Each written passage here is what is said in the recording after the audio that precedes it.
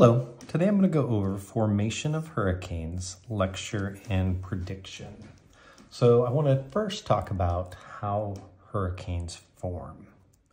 So let's look at this first part. Hurricanes form when warm ocean water, at least 80 degrees Fahrenheit, heats the air above it, causing the air to rise and create an area of low pressure. So we have warm water here. So this is all warm water. Tropics. So think tropical waters. Because to get it to be 80 degrees is pretty unusual. So you need this warm water. Warm water, it's easier for it to evaporate, which means you get a lot of warm, moist air here. Well, warm, moist air will rise, and that's because of the density difference. So that creates a low pressure system. So low pressure, that warm, moist air rises. Okay.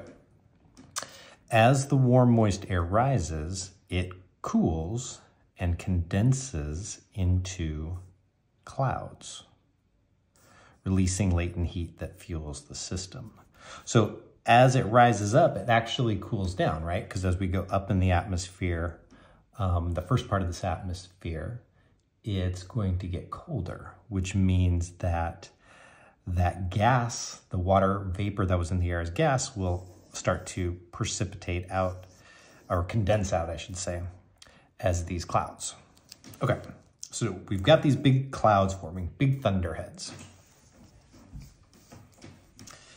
The next thing that's going to happen is this whole mass of air, all these storm clouds, thunderheads, are going to start rotating. So this is because of the Coriolis effect.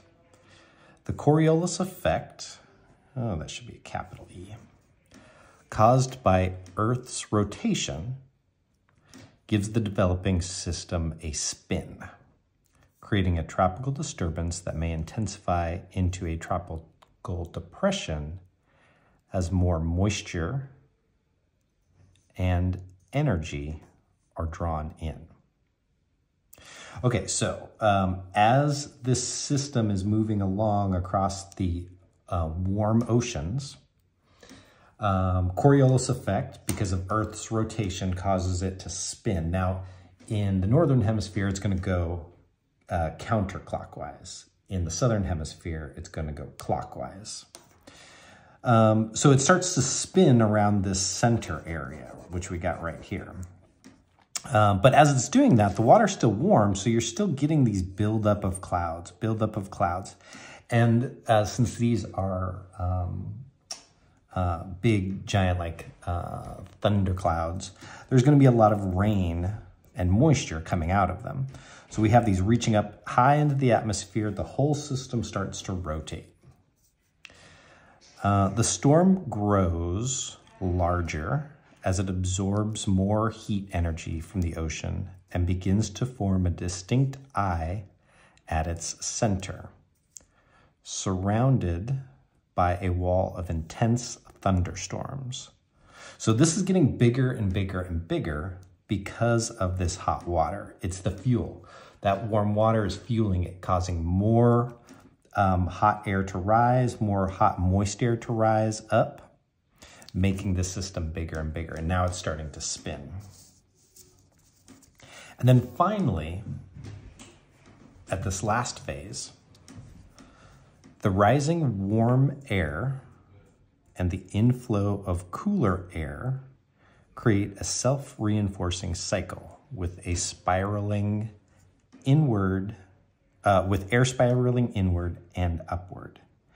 So you see a couple of things that are happening here. You see this hot, moist air still going up, which we've seen in the last couple, but you're also going to start getting cooler air that has to come in between these systems to take the place of this warm, moist air that's traveling up from the surface. So this is kind of fueling the whole thing. This cool air comes in, it warms up, picks up moisture, and then that travels up through the storm system again. The eye of the storm is calm. That's this area right in the middle, with clear skies, while the eye wall contains the most intense winds and rainfall. So this area is spinning, and in the middle of it, it's actually pretty calm. There's not a lot going on in that funnel. But all of this area around it, the eye wall, that's where you're actually getting the most intense part of the storm, is right around this calm circle. Okay. The storm's strength is maintained as long as it stays over warm water. So remember, this is key. If you're not over warm water, that storm system will start to die out. If you go over even warmer water, it will intensify and get bigger, but diminishes when it encounters cooler waters or land, okay? So warm water makes this bigger, cooler water or land makes this smaller, makes it less of a storm. Now on this page, we've got an image of the Gulf Coast and the East Coast here, and we see some water temperatures. The hottest temperature is in red, the cooler temperatures are in dark blues. And then we've got three paths of hurricanes here. So I've got a blue path, a green path, and a purple path.